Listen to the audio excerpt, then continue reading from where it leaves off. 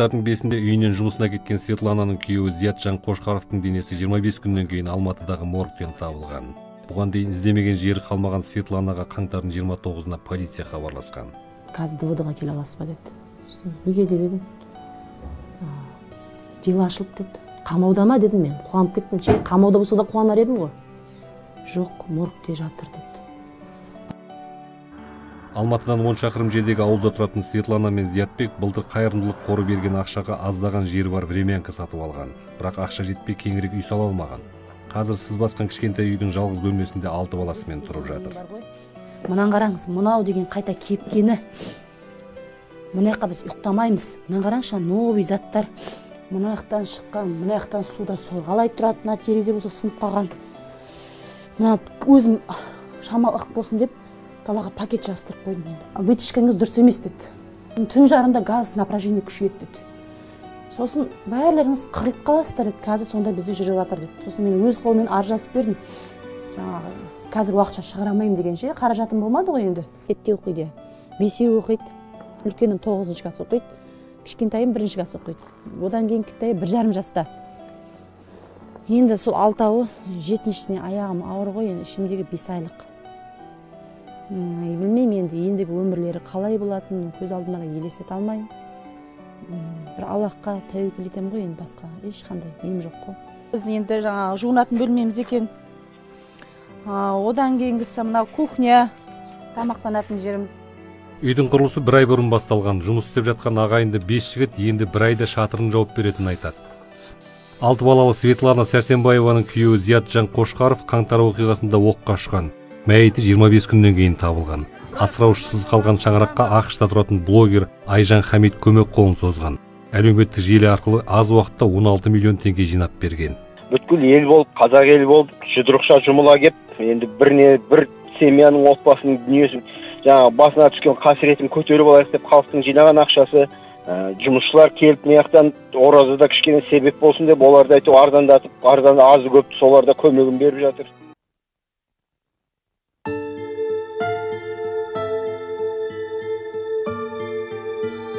Сүре білген адамға өмір деген ғажап қой шіркін.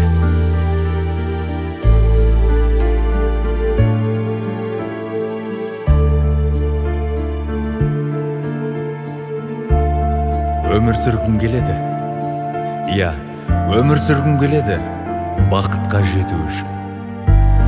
Адам боп жаралған соң, адам боп кету үшін.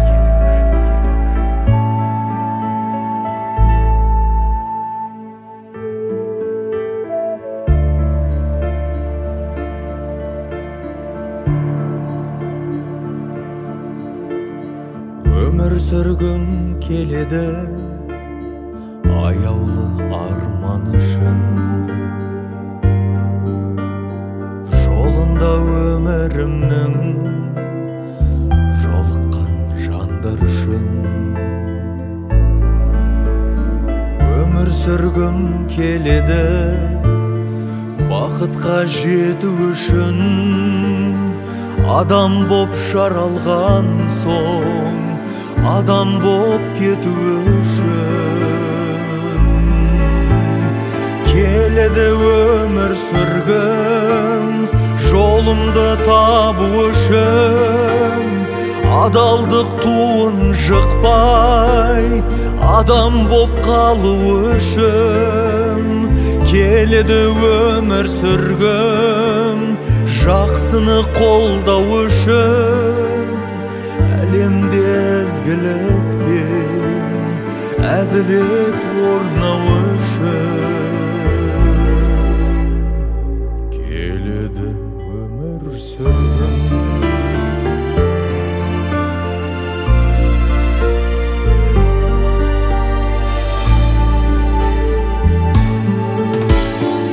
Өмір сүргім келеді, сезімді қорғау үшін. Махаббат гүлі мәңгі жүректе солмау үшін. Өмір сүргім келеді, баянды бағым үшін адаспай шын ғашық боп сыңарам табу үшін келеді өмір сүргім жолымды табу үшін адалдық туын жықпай адам боп қалу үшін келеді өмір сүргім жақсыны қолдау үшін әлемде ізгілік пен әділет орнау үшін келеді өмір сүргім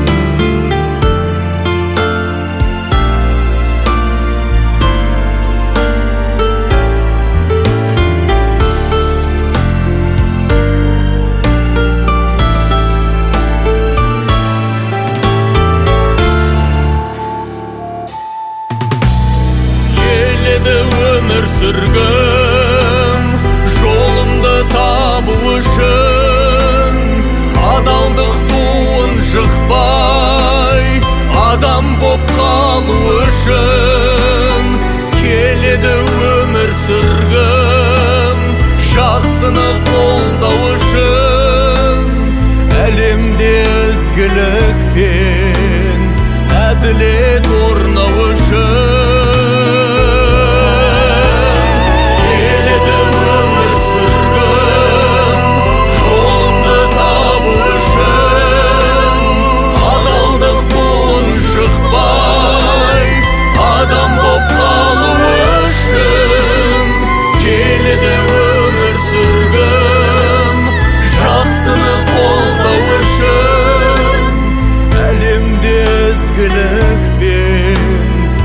әділет орнау үшін келеді өмір сүргім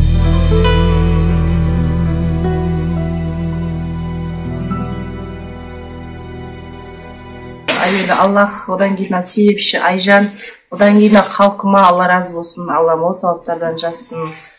Енді бұдан кейін жақсылық болсын. Үйімізге кірдік, аман есен болсандым. Рахмет, көп сауаптардан ауырмаңыздар.